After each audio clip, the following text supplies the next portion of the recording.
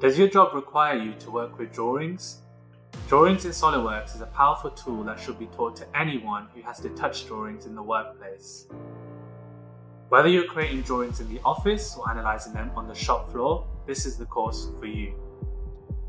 The SolidWorks Drawings course focuses in depth on creating and managing complex drawings of SolidWorks models using both the ANSI or ISO standards. Start off by reviewing the essentials and learn how to create your company drawing templates and sheet formats customized for your company requirements.